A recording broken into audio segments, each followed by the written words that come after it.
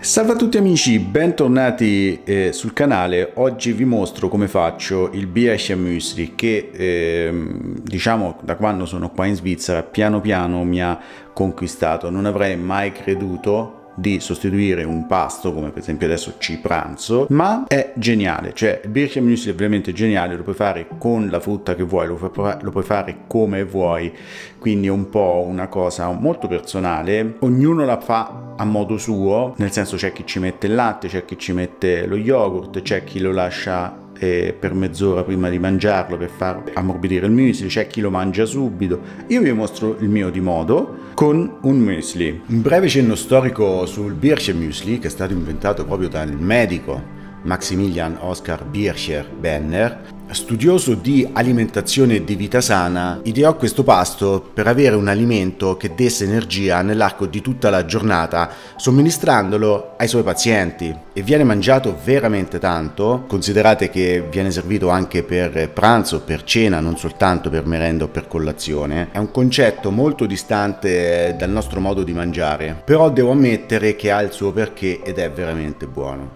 Andiamo subito allora a tagliare la mela.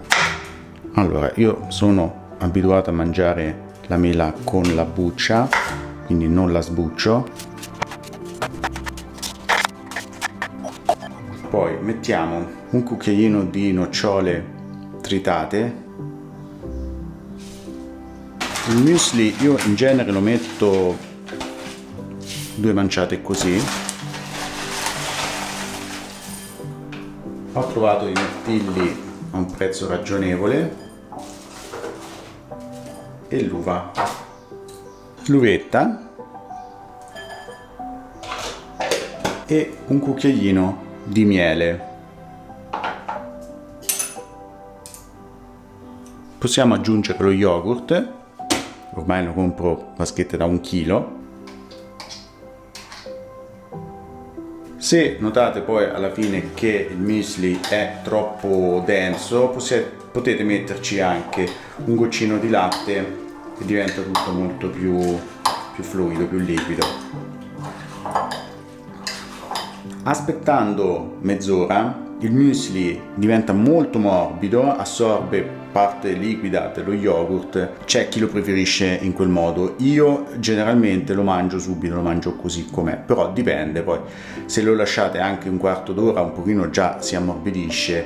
Fate delle prove. Importante, scrivetemi un commento, ditemi che ne pensate. Provate a farlo, metteteci quello che più vi piace, poi fatemi sapere. Ringraziando il dottor Bircher e naturalmente anche voi per aver visto questo video fino alla fine, ci vediamo al prossimo.